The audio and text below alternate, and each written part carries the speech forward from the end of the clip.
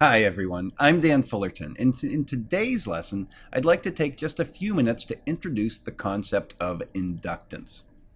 Our objectives include calculating the magnitude and sense of the electromotive force in an inductor through which a specified changing current is flowing, and also to derive and apply the expression for the self-inductance of a long solenoid. So let's start by talking about what inductance is.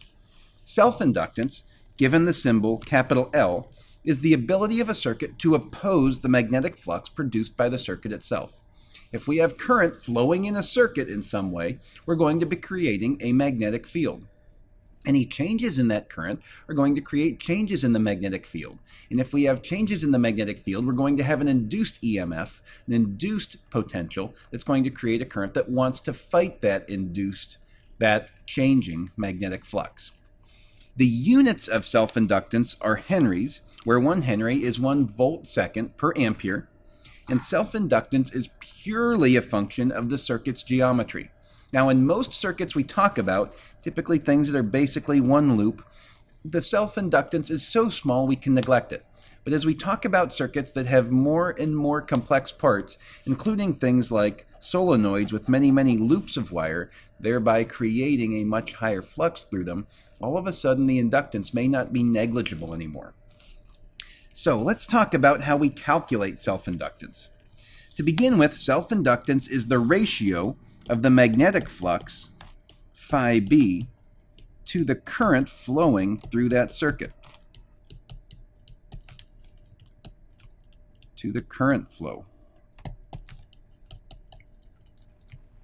And if that's the case, we could then go and apply Faraday's law to say that the induced EMF is minus the time rate of change of the flux. But we know from our previous expression, the definition of self-inductance, that the magnetic flux is going to be the inductance times the current. So I could rewrite this then as the induced EMF is equal to minus the time derivative of our self-inductance times our current flow,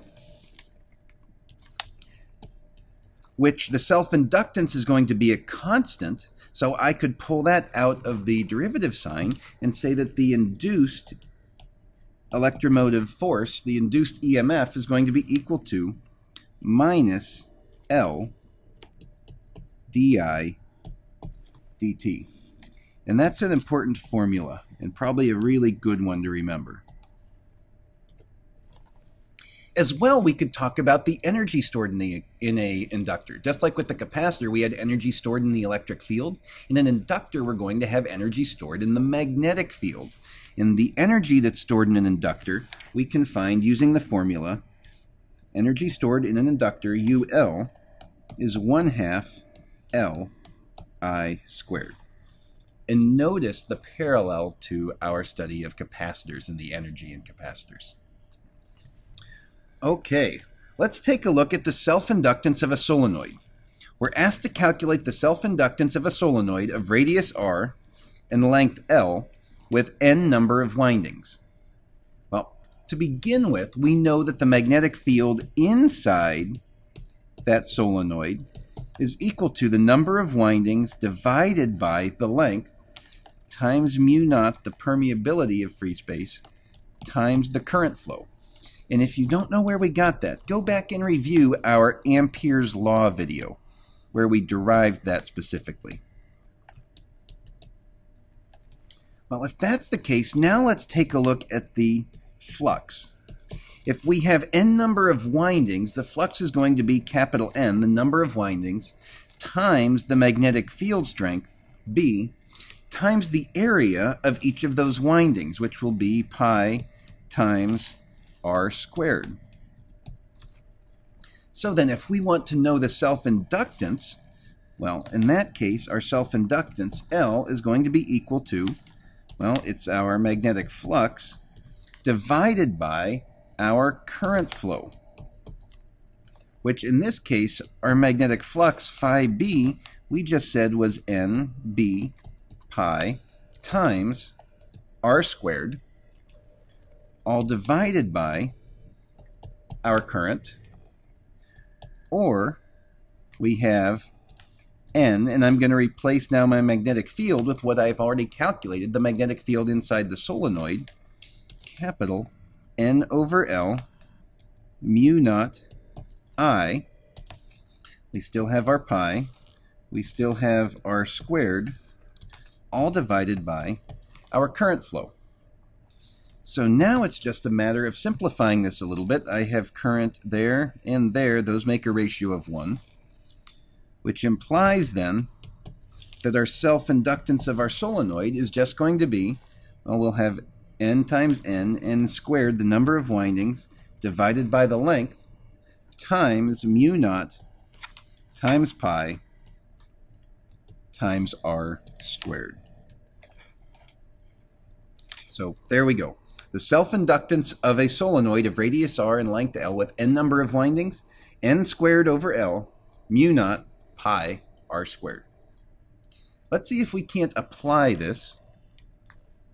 As I take a look here, I have a giant solenoid. It has 3,400 turns of wire, and past that, I'm going to have to get out my ruler and let's see what we can find out. First thing we know is that N, our number of windings, is 3,400. Now we're also going to need to know the length. So I'll take and I will measure the length of my solenoid. I guess it would look like this from your perspective. And I come up with 9 centimeters. So that's going to be 0.09 meters. And I also need to know the radius. So the first thing I'm going to do is I'm going to measure the diameter of my solenoid. And as I look at that, it looks like its diameter is about 11 centimeters. So if I have a diameter of 11 centimeters, that means the radius is 5.5 centimeters, or 0.055 meters. Now I can calculate the self-inductance of that solenoid. L, we just determined, is N squared over its length, L, mu naught pi r squared, which is going to be 3,400 windings squared, divided by, we said L was 0.09 meters, times our constant, mu naught, times pi, a constant, times our radius, 0.055 meters squared. Which, when I put that all into my calculator, I come up with a self-inductance of about 1.53 henries.